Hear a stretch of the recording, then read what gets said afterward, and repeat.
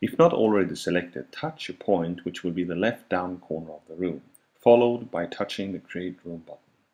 Start measuring the depth of the room by aiming the white line at the base of the first wall and touch anywhere on the screen except on the buttons.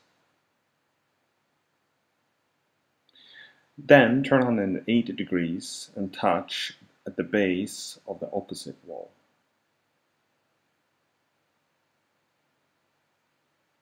Next, measure the width of the room by aiming the white line at the base of the first width wall and touch anywhere on the screen.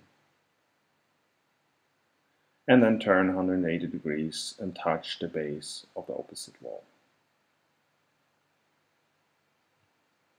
Okay, that's it.